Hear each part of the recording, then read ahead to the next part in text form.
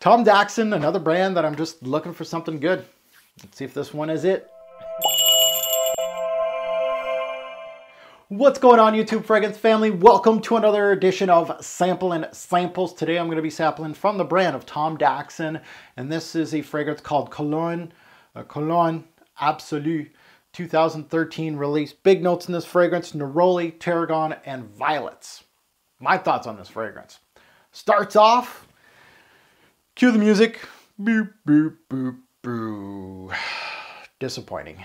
Really is. I know it's going to get something light and breezy with the way it was introduced to me with the name, but this is just not worth the money. You know, what are they asking for this stuff? 185 USD? Hell no. It gives you an obvious citrus note here. It was okay, nothing too authentic or synthetic. It was just middle of the road. It's just there. This is paired with an herb, and I was trying to figure out what, until I saw, of course, tarragon in the note breakdown. It's got lots of tarragon in it. With that, you get all these white florals that will dip into the dry down, and the violets that actually came out of left field after like 20 minutes or so and took over the set.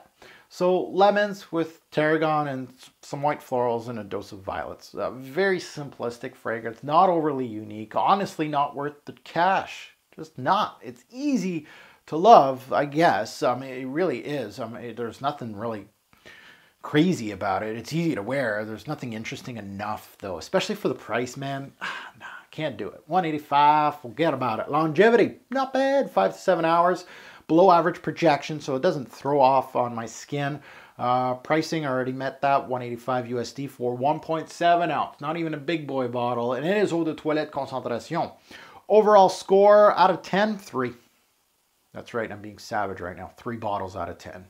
You ain't giving me a below par fragrance for 185. Get out of here. And that goes to the final take. Bottle worthy, another sample, or a pass. Pass all day for me. Tom Daxon, I hope I can find something from this brand. We'll see. But for now, pass. And that goes to all of you out there. If you have smelt this fragrance, good or bad, love to hear your take in the comments below.